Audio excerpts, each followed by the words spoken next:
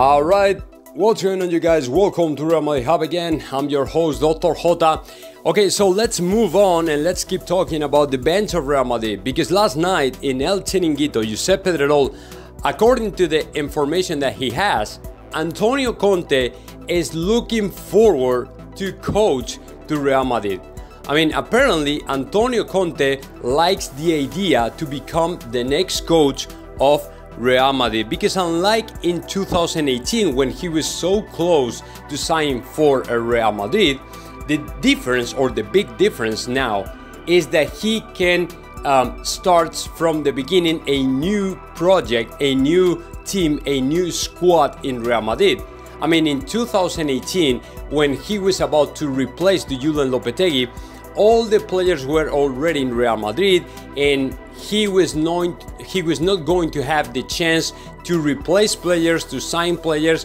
He couldn't at that moment to start a project from the beginning, and that was the reason why he said no.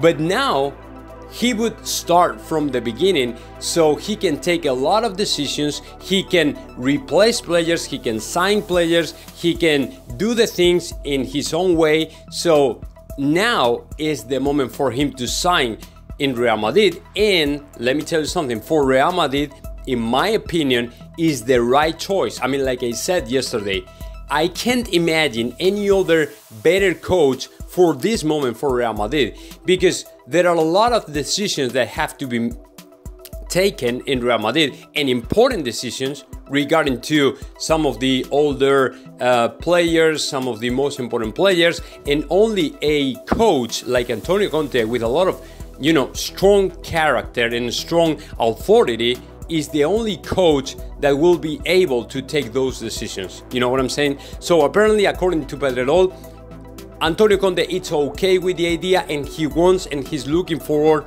to coach Real Madrid the next season. So now let me know your thoughts about that. Comment in the section below, and of course subscribe my channel, R.Madrid Hub.